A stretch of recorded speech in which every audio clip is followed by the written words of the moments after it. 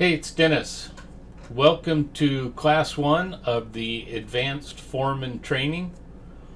The thing I want you guys to understand is that if you're going to really impress your employer to the point of, boosting your income significantly, or even seeking employment somewhere else at a higher level, you need to know and understand the numbers on your project better than they do. And it's not that hard. I'm going to help you do that. Most companies don't do that good of a job at it, honestly. And I'm going to show you how to do a better job than them, and I'm going to make it very easy for you. So you should have received an email by now. Should have had a website and login information. That is for my software. It's web hosted, and I'm going to go ahead and log in there right now. We're going to start going through that software. I'm basically going to take you through it step by step, and I need you to follow along in the video, but also open up the software and go through the same steps I do so that you can learn the software and get comfortable with it, so you know where things are and how to manipulate and operate it, so that we can start managing projects more profitably and start capturing the data on our projects so that we know our numbers better than the people we work for. And when you do that, they're definitely going to stand up and notice. I promise you that. So let me surf on over to the site. We'll get the software opened up and we'll start digging into it. Thanks. Okay, so the website address is constructiontoolware.com. This is the software. Web hosted, and I'm just going to put my login credentials in here and we'll get logged in real quick and take a look.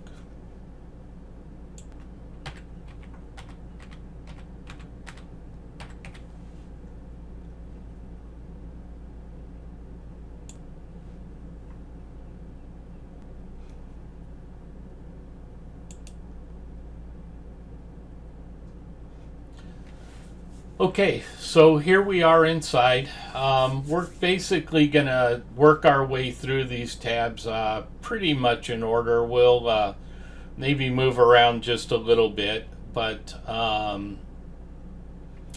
we're going to work our way through all of these tabs, and we're going to learn how to operate the software. We are going to import data for a sample project so that you can build your own schedule and write 2-week rolling schedules, enter time against them, do some forecasting, check out some reporting, things like that. And then once I can get you through the software, get you comfortable with it, ideally what will happen is you'll import data for your own project and start managing it, and we'll see if we can get your employer's attention. So the first few tabs are pretty simple and basic, so this will be a pretty easy class right here, and then it'll start getting progressively more and more in depth. So today will be an easy day, but we have to get a little bit of work out of the way just setting up the software for the project, and that's what we're going to start doing right now. So as you can see, under current project right here, there isn't a project listed. It says select a project. I set up a brand new access for myself, so I'd be you know, at the same starting level that you are. So there are no projects in here. So we're going to go ahead and add one. Obviously, we're going to click on the Add New Project tab. That will pull up this little form right here, and we're going to give our project a name. And the name I'm going to use is going to be Private School.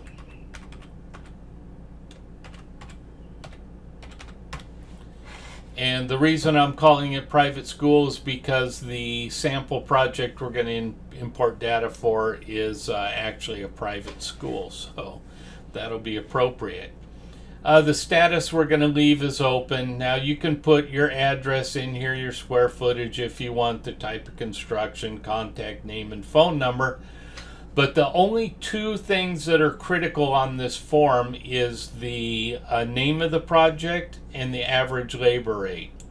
So a little ways down the road, we're going to import data for this project.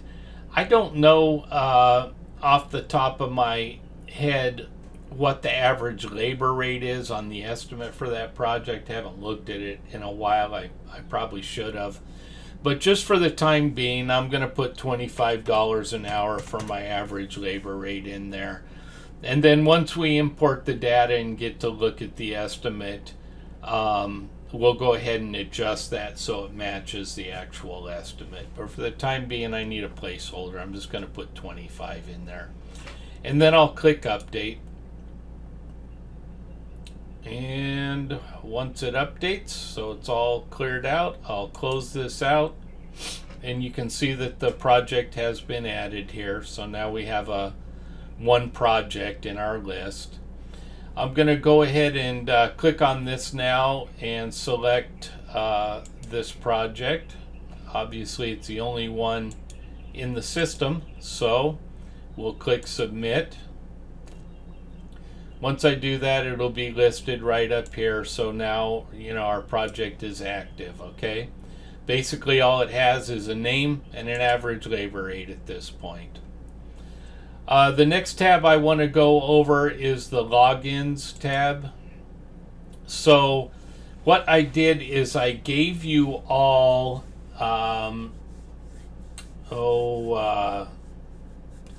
customer admin access. So you have the highest level of access to the software. In other words, if I was to license this product to a company, I would make one person in their company the admin. They would have total access over the software, and from there they can assign new logins to anyone that they want. Now, depending on the size and scope of your project, you may want to provide some of your team with login access, and you're certainly welcome to do that, and you have the ability to do that, okay? There are two kind of types of logins. One would be like an administrative type of login, where you can have access to the software and use it for various things. The other type would be employee login, and all employees can do is log in and enter their time. So it just gives them time entry access. That type of login is done under the Employees tab, and we'll take a look at that in a minute. But to give someone login access, you can just click Add New Login. And there are 3 levels of access there. Full access is basically going to give them the same level of access that you have. It's going to give them access to every one of these tabs across the top, so they can you know, log into the software and basically do anything they want to do, okay? But there are some users that you're going to want to restrict some access for. So one of them generally is the Employees tab. And you know, if someone has access to the Employees tab, they can get in there, they can see the wage that people are getting paid, and some personal information. And generally companies don't want all of that shared, okay? We're going to have it, and you're going to have to get it from them, but we don't want to share that with everyone. We want to keep that hidden. So as long as you don't have access to the Employees tab, normally you won't be able to access any of that information. So another thing that you might want to do is you might want to restrict them from seeing the phase and task tabs, because that would give them the ability to alter your project, and you don't want anyone changing your numbers for you in the background. You want to protect those so that your project, you know, moves along smoothly and collects the right data. Okay, so if you wanted to restrict their access, you could click on limited access, and what that'll do is pop up a couple of boxes here. One is going to be your project list. Now what you need to understand, if I highlight this here, you'll see it'll pop up a note, and it says by default all tabs listed in this section are shown. So in other words, all of the tabs that are listed right there are accessible. Okay, so only click the ones you want to hide. So if you want to hide a tab from someone, like I said, employees earlier, you want to click on the employee tab. Now it takes that access away from them. Phases and tasks are another one I mentioned, so we can take that away. I may not want someone to have access to my project list or be able to create logins. Maybe I don't want them to be able to see the financial reports. Okay, whatever you want to restrict access to, you just select it here, and then you're gonna create a login name. I generally just put their name in here. Username, you can create whatever username you want and give them a password. After that, if this individual, if you want them to have access to your purchase orders, because you can write purchase orders in this software, and I generally do that so I can keep track of my own material. If you want them to be able to write and approve purchase orders, then you need to click approval here. If you'd like them to be able to access the purchase orders but only to edit them and to review them and to receive material in, then you'd click edit. And if you don't want them to have access to purchase orders at all, just click none. Okay, that'll make a lot more sense once we get into the software a little further. Also, you can give someone permission to enter time for other employees. Sometimes that's a benefit, like a lead person could enter the time for the crew members that are underneath them, so that you make sure that's accurate. Sometimes it's better to have one competent person entering time instead of just letting the employees all enter their own time. It's up to you. If you give your employees access to the software through the Employees tab to enter their time, they can actually pull it up on a smartphone and just enter their time at the end of the day. If you have good crew members, that's usually a good way to do that as well. But if you want them to have time entry ability, then select it here. You can put the address, city, state, zip, phone, email. You can put all of that in if you want. You don't really need it. All you really need is a username and a password, and then click your approvals here.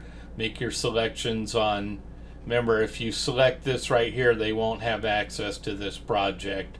Ultimately, you'll have a list of projects in here. Maybe you only want them to have access to one, so you would select all of the others. But make your selections, and then you're just going to click update. So let's just put one in real quick, and we'll just call this person Tom Henry. And we'll make their username Tom Henry. I'll give them a password of 1234 ZZZ exclamation, and then I'm just going to click update. Okay, so it tells me that the new login's been added up here. Click OK, and then I can cancel out of here, and you'll see that we have Tom Henry listed here as a new login, and you're welcome to, assign logins to whoever you want to during the course of this exercise and when you use this on your project. Okay, so that's the login information. There is one other thing I wanted to show you I forgot about, but Gantt access only. So a lot of times the customer of my client needs to be able to view my master schedule. So I will give them Gantt access only.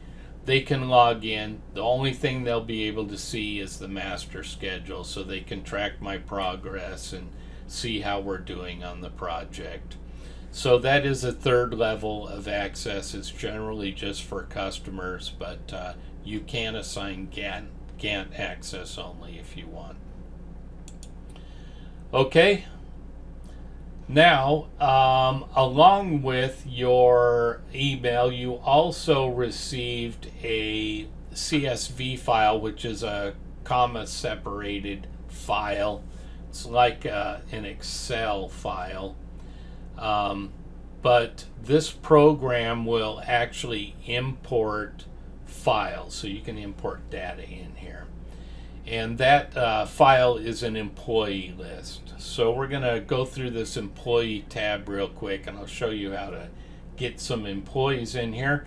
Because once we build our sample project, then we're going to have to start assigning tasks to people, and we're going to need some employees in there for that, all right? So I'll click on the Employees tab, and I'm going to add a couple of employees manually. Let me just think of a couple of names here. Jones, Sally. I'm not going to worry about addresses and things like that. There is an eligibility date here. Let me tell you what that does. A lot of times when companies hire new employees, their fringe benefits don't kick in for maybe 30, 60, or 90 days, right? It's like a probationary period. So there is no reason for you to pay those costs on that employee within your project if they're not getting those benefits, right? So if you put a date in here of when their benefits become active, on that date, it'll start including those fringe benefit costs, okay? Also, there's labor burden. So your employer, along with your fringe benefits, also has to pay certain taxes for employees, and that's called labor burden. And we need to capture those costs because every hour they're not just paying a wage, they're also paying like Social Security and probably some state taxes on that employee, maybe some federal taxes, FICA. So we need to determine what that burden rate is. And for different companies, it's different. It's a different cost because of maybe some equipment they might,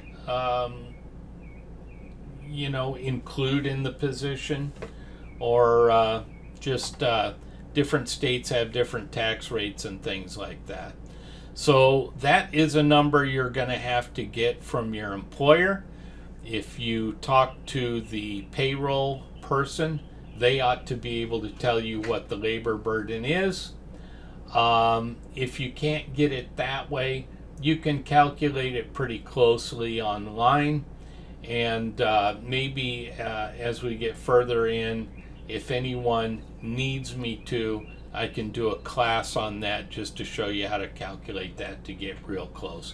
Closer we get, more accurate your numbers are going to be, right? Now, that can be entered either as a percent or a dollar amount. Typically, it's entered as a percent, and it can be different for, different people within the company. But if you get a good close average, you'll be real close in the ballpark. I'm just going to put 35% in here for that.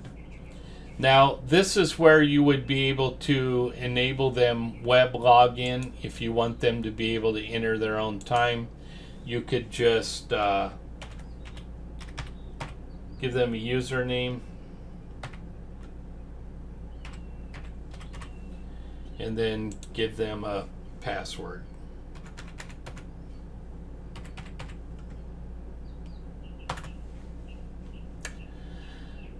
And you can also give them master time entry access here, as well as the last login we did. Now, the other thing you're going to need to do is give them a classification. There are some pre-built classifications in here.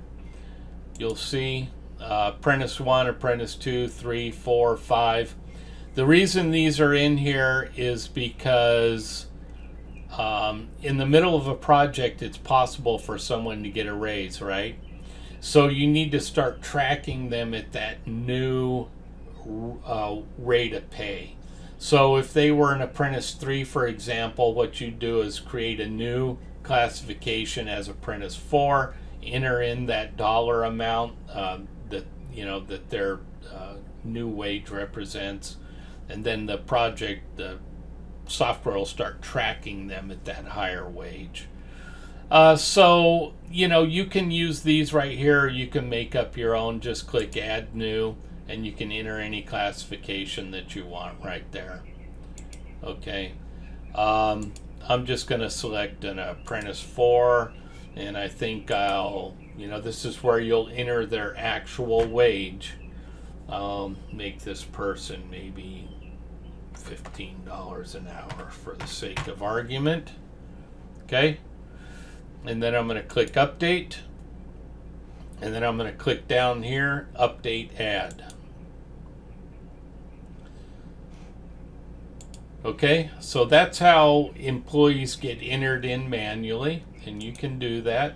You'll see if I close that out, we now have a new employee entered in, Sally Jones. Back to the file that I sent you, the employee file, the CSV file. If you just want to import that list in, what you do is click on, import employee file right here. And so what you could do is have your accounting person just spit you a file out of the accounting software with your entire list of company employees, and you can import that right in, and now you can select from any employee in the company. A lot of times as you build a project, different employees are cycling in and out, right, moving through or whatever. So it's nice to have that whole total list in there, but it's not necessary. You can just manually enter the names of the people who are actually on your project if it's a smaller project. Okay, so I'm going to choose the file, and to do that I'm going to go to downloads, and there's my file right there. I'll just click open. Now it's been imported, so I'm going to go ahead and upload it. Here's what it looks like. Labor burdens 35%. Here's the classification. There's the wage and the name. I'm going to commit this data. Click OK. Once I do that, I can go back to my employee tab, and you'll see that all of those are entered in. Now I have, you know, an entire crew in here to select from. Okay, so it's up to you if you want to bother the person in HR. I would say, depending on how big your project it is sometimes it's a lot of entry. But the point is this, you need to know who your crew is, you need to know their hourly wage, and you need to know the labor burden. So that's a hurdle you'll have to get over. If you've never asked for that information, your company might go, well, what do you want that for? And what I would tell them is, hey, you know, I have some software, I want to track my numbers on this project so that I can make sure that I make you money, and it's very important that I have those, you know, the wages of the people who are out here. Plus, I need to make sure I'm meeting my average labor rate. I don't want to exceed my average labor rate, and that'll make some sense to them, okay? But you're going to have that discussion, and they just have to give it to you, period. You should not be expected to manage a project for anybody without knowing the wages that your crews are making. And if they have a problem with it, you know, they kind of need to get over it, okay? You need those numbers. Now, the burden, you know, if that's too much for them, we can work through that just by calculating it for the state and city and, you know, that you're in. We can get real close on that without them. But if they'll give it to you, it's just another part of the equation solved. That will be all of the sensitive data that you need. After that, it's going to be, you know, all project related data, and they ought to be grateful that you want that data. So, you know, we'll take a look at that in a future video. Okay, so I think I've gone on long enough. What I'd like you to do now is log into the software, open up a project, give it a name, give it an average labor rate, $25 an hour. Go into the logins, create a fictitious login for someone, maybe your wife or your husband or your brother or whoever. And then go ahead and go in and manually set up one of your employees, and then import that employee list that I gave you so you have a good employee roster there. This is what we'll use for our sample project. Next week we'll go over phases and tasks, basically going to import some more data for the project, and then it'll break it up by phase and task. We'll take a look at that stuff. After that, we can start building our schedule, so it'll start moving pretty fast now, and this will just be a nice easy start for everyone. Okay, thanks again, guys. Really looking forward to working with you. Stick with me. I know I'm going to be able to open some eyes in your company and get you some recognition. Okay, thanks a lot.